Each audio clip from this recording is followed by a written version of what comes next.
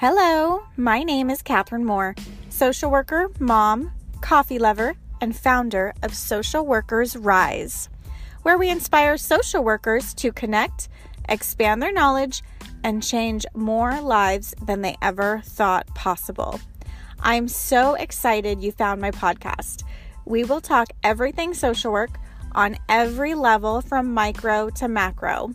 We will hear the stories of social workers who are doing big things, learn new skills, and most importantly, give you actionable steps to make a difference today.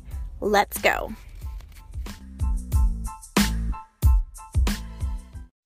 Hello, and welcome to another episode of Social Workers Rise. It is your host, Catherine here. This week, I'm sharing with you real questions that were asked in an interview.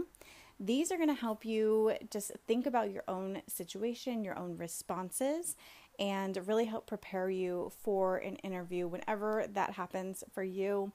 Next, after those, we're going to talk about questions that you need to be asking of your interviewer to help identify if this is a good work environment for you and how to identify some possible red flags of toxic work environments before it's too late, before you get into the job and have to find out the hard way.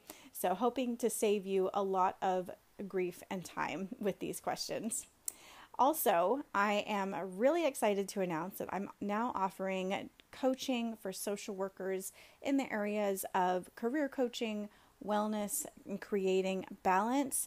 So if that is something that interests you, tap the link in the show notes, and at the end, I'll be going into a little bit more detail about what that looks like. For now, we're going to listen to a short ad from our sponsor, the Rise Directory, and get right into it.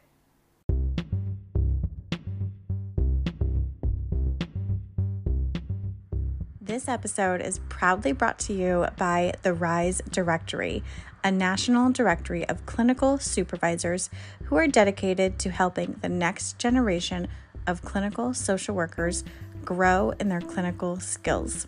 The link is in the show notes. Check it out and tell every clinical supervisor you know about this directory. Hello, and welcome to another episode of Social Workers Rise. It is your host, Catherine here.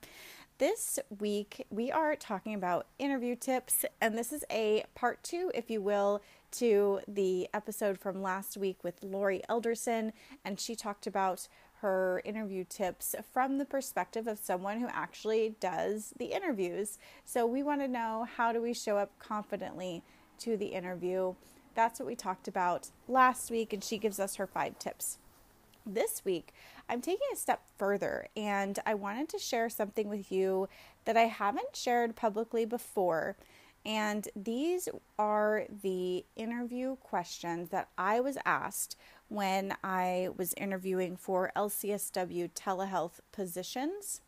And I wanted to share these because we are so often just trying our best to prepare for the interview, to do everything that we possibly can to, get questions that we might anticipate they ask, to have some answers ready so that we feel confident.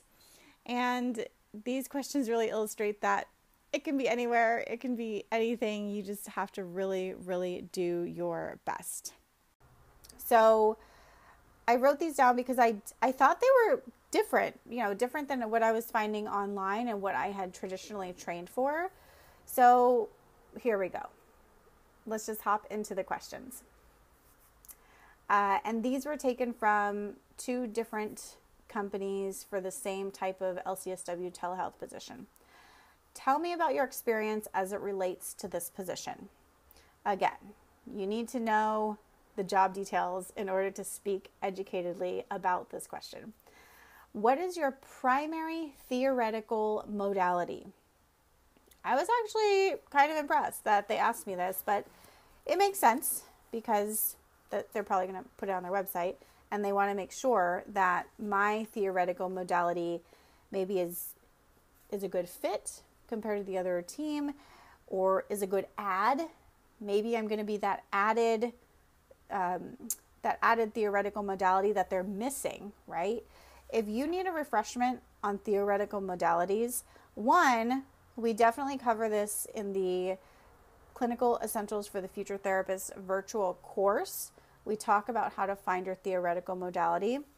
But just overall, these are going to be the things that we learn in grad school, such as person-centered theory, ego psychology, family emotional systems theory, cognitive behavioral theory. What else? We have narrative theory, motivational interviewing, also crisis theory and intervention, short-term solution-focused therapy, things like that. Those are going to be your theoretical modalities. And with that, you don't have to only use one. A lot of times therapists, they might specialize in one. They might pick one, right? Maybe they want to be specialized in DBT, dialectical behavioral therapy. And so they'll take a lot of courses and invest in themselves professionally in that modality. But you can pull from other modalities too. So you don't have to pick one. That's why they ask for primary. So moving on. How would you handle tech problems such as poor sound, video, or the internet dropping? How comfortable are you with filing an APS and CPS report? What population do you enjoy working with the most and why? And conversely, what population do you least enjoy working with and why? I found this least enjoy working with to be tricky because we don't want to talk bad on anyone. But let's face it, most of us do have our favorite people. If we've been doing this for a while, which if you're an LCSW, you probably have, even going through grad school, you might have a population that you do enjoy really working with and one not so much. So for me, I did enjoy working with the children. However, the parents, not so much. Not so much. Parents are difficult. But I love the children. But overall, I just love the older adults. They're my faves. So that is what I would say, to those questions. And then this is a perfect leadway into saying, why, and illustrate this with a story. You could even get personal. I always say that I was raised by my grandmother and she was amazing. And so working with older adult population comes natural to me. I find it easy to connect with them. I'm very patient. I find it enjoyable to help them. I love their stories. I love their wisdom. I love to listen. So, having a short little story like that can really illustrate and show your personality too.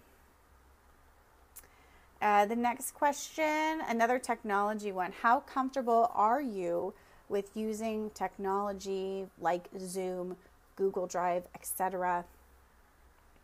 This was an interesting one. What does passion mean to you? And give an example of passion in action. That one really threw me off because there is absolutely no way that you are going to be able to prepare for that question. How do you work to be culturally sensitive and inclusive? This is a really great way to highlight your work experience, to maybe share a story, to share the trainings that you've been to, the investments that you've made in yourself. That's a really great question to highlight all of those different aspects.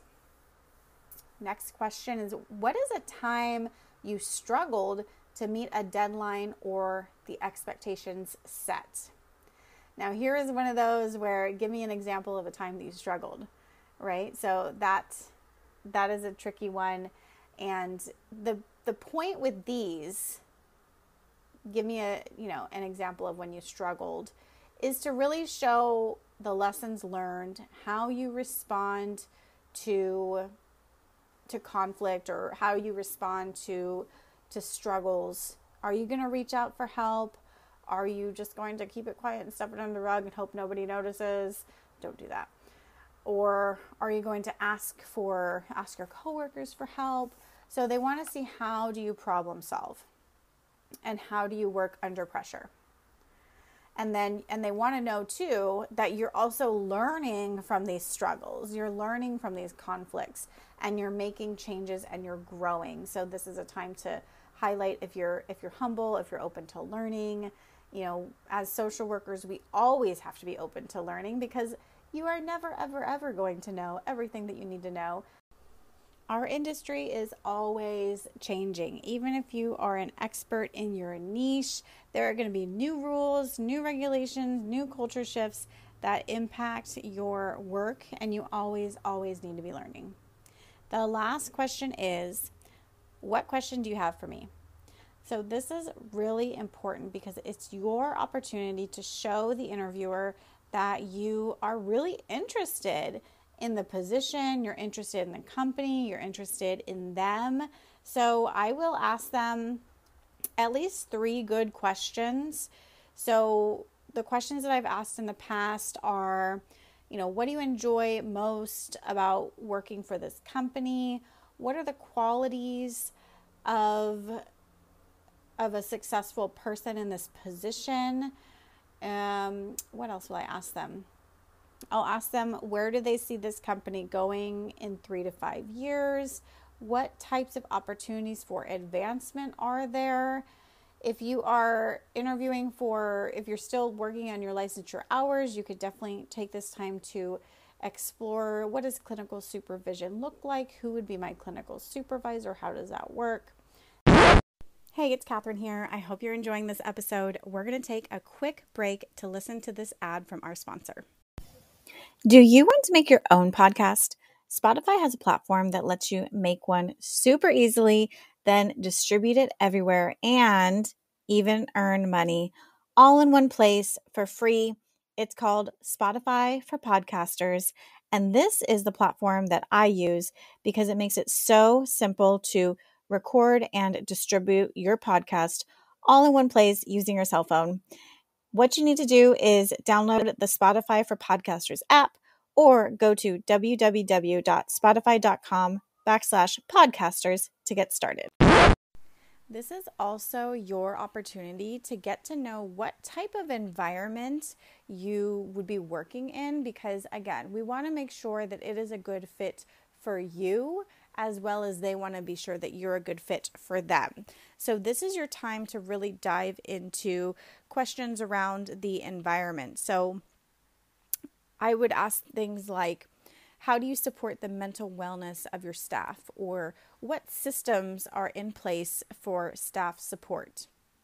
You could also ask, are there any additional job duties that this position has that are not included in the job description? This will help give you an overview of what you're actually looking at doing on a day-to-day basis. And that could be another question is, what does a typical day in this position look like? How much overtime would this position require?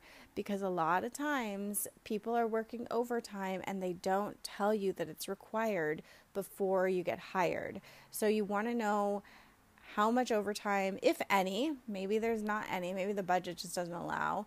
But if your salary, especially, meaning that they can pay you until the job's done, right? So definitely consider asking that. What are the on-call expectations? Some roles have on-call, some don't. On-call can be your forever on-call, or it could be maybe you have to fill in for a weekend or evenings, but you want to know what is the expectations because you need to be able to be balanced in your personal life as well. And you want to make sure that it's a good fit for your schedule, your family, if you have kids, a spouse, other responsibilities, hobbies. You want to know what's going to be the expectation there. Another question to ask is, what would a typical caseload look like? And how is productivity measured? So again, depending on the job, this may or may not be applicable. Another question is, what is your staff turnover? If it is really high, like 3 to 6 months, I would really, really take that as a huge red flag that the staff turnover is that high.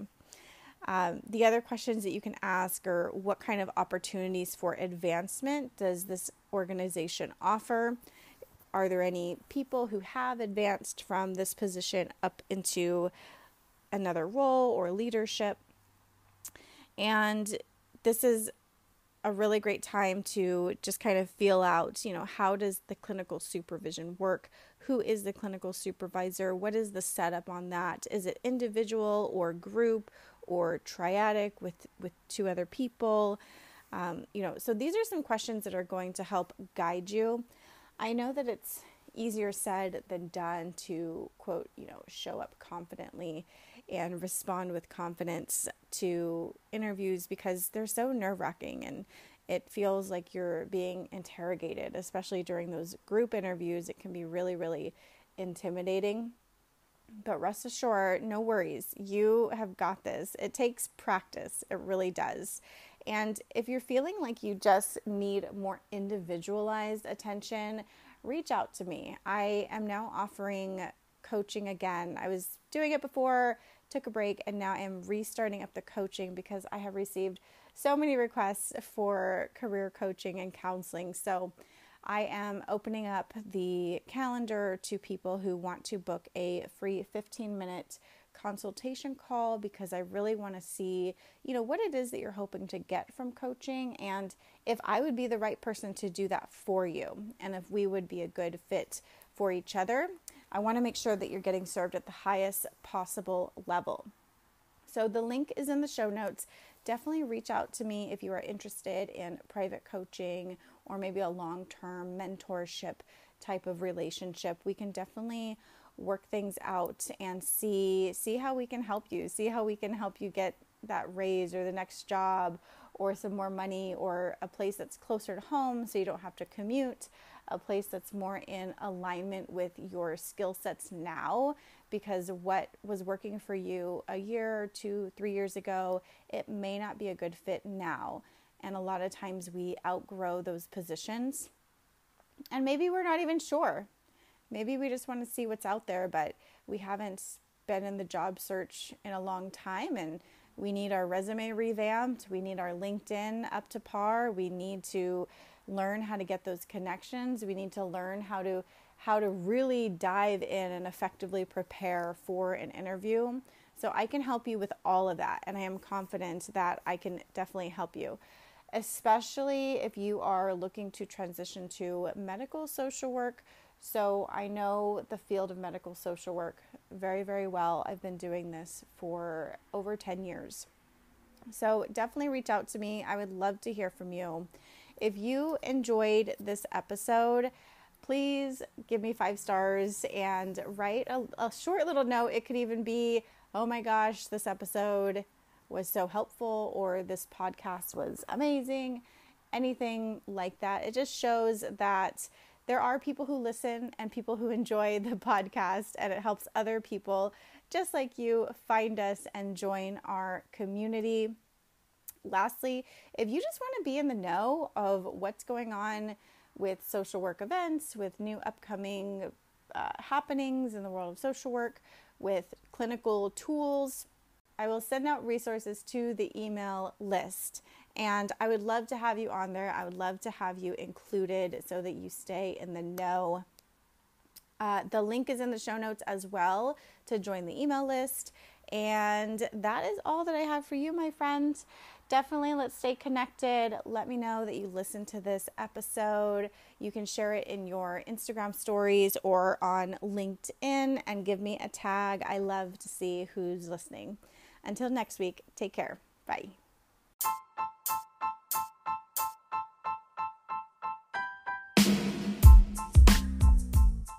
Thank you for joining us on another episode of Social Workers Rise. If you loved it, please open up your iTunes, tap the 5 stars, and leave a short note on why you love listening to the Social Workers Rise podcast. Also, if you want to share it on social media, I absolutely love it. You'll have me fangirling all over you. Take a screenshot and share it and tag me at Social Workers Rise on Instagram and Facebook. Lastly, just want to leave a little bit of legal disclosure here that the information, opinions, and recommendations presented in the Social Workers Rise podcast are for general information only, and any reliance on the information provided in this podcast is done so at your own risk. This podcast should not be used in place of professional advice, therapy, or clinical supervision. And with that, my friends, I'll talk to you next week.